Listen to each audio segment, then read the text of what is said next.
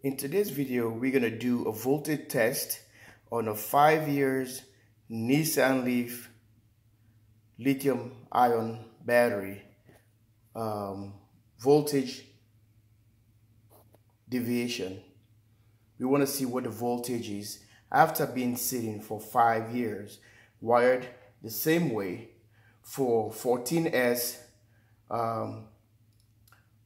6 strings of 7s.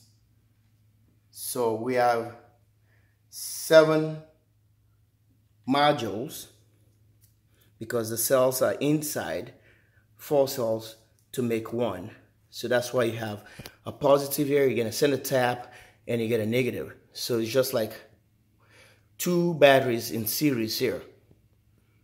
If you put a probe right here, it reads, gives you the voltage of 4.2.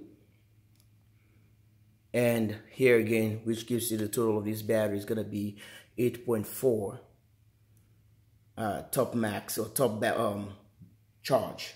But we have 7 batteries here, 7 modules put in series for 58.7 volts for 48 volt battery configuration. So this is what it is. We're going to do a voltage test on a 5 years Nissan Leaf lithium ion battery. We're going to do a voltage test to see what the deviation is on the batteries right here without a BMS. Okay, they haven't got no BMS on these batteries. This is almost like a 20 kilowatts sitting here. Okay, all right, let's check, because it's a 500 watt on each module, which is supposed to be a 66 amps on each module, brand new. But so you have to remember about degradation. Degradation comes to play when we get these batteries off from the vehicle. Stay tuned. Now I've set up the fluke meter, and I hope these fluke meters can move at all when stretching the wires, so that we can able to see the exact voltage or cell, how much voltage on the cells. So I hope I can get this meter set up in a way that all of you guys can able to see properly. And we're gonna go with a test. If it's too far away, I'm sorry, but I gotta do what I can do to get these batteries tested. We're gonna start from the left going to the right. The first module here on that string. So we're going to the positive. You can see, if you see a negative showing on the other side, remember these batteries are series. The positive can be here, the negative can be on the other side, positive can be here, so we just keep going. So you see minus and plus, minus and plus going. So don't worry about it, okay? So we're gonna put the probe, the negative probe on the positive, because I don't want to stretch the wires that long. Let's go and see. Check again. I have this meter sitting properly.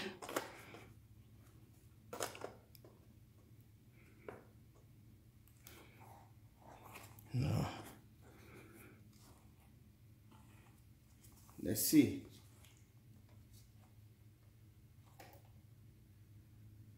Okay, we have a 7.82, 7.81, and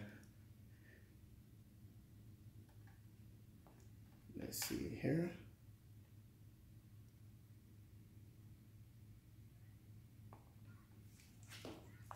If I have this probe connected properly.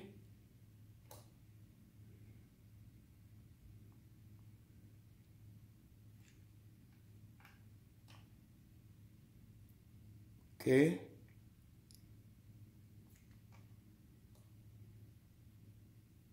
Okay. Okay. Okay. Go. All right. We're going to go to the far end here.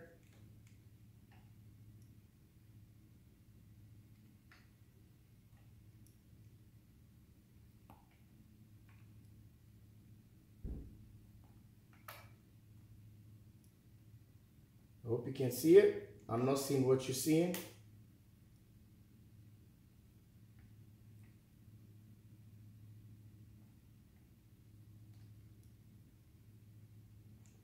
Okay, we're gonna test the entire block now and see what the voltage. 52.4. We're gonna come back and do the same thing here. We didn't do that earlier. 46.7.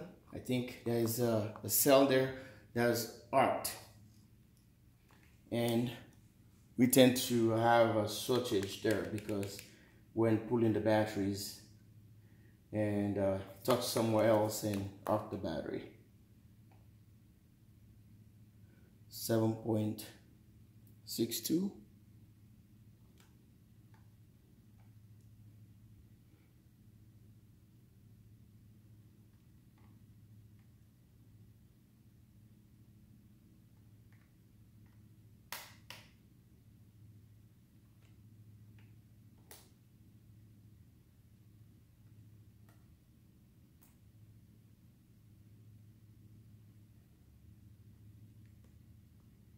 So this is the one brick we already tried, and now we're gonna test the entire voltage. 52.48. So we're gonna go to the other one here.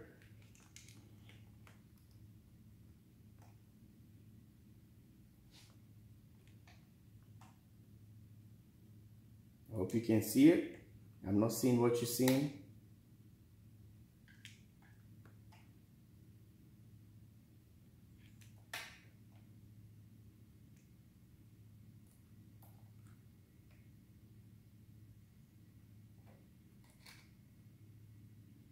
Okay, we do the entire battery now. 52.45.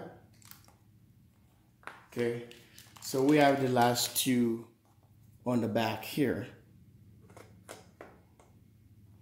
which I'm hoping you're gonna see properly. So this. Okay, we're gonna do second to last here.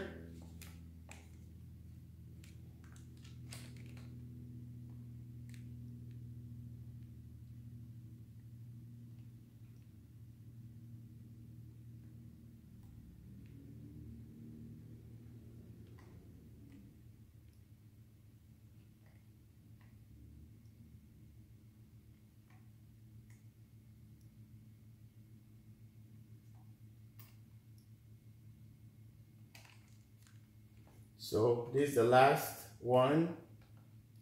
We're doing the entire voltage now, 52.14. And we're gonna do the last module here. So let's start from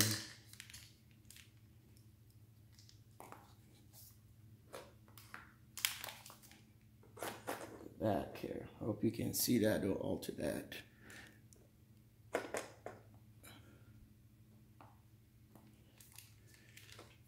So let's do it again.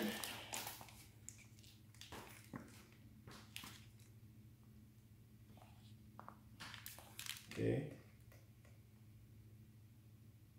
I'm not seeing what you're seeing.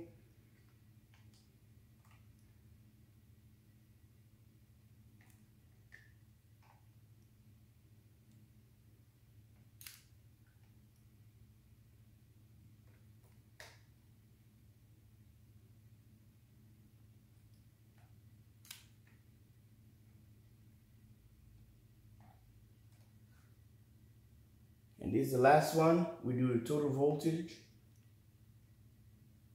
52.47. So guys, this is the deviation on the cells.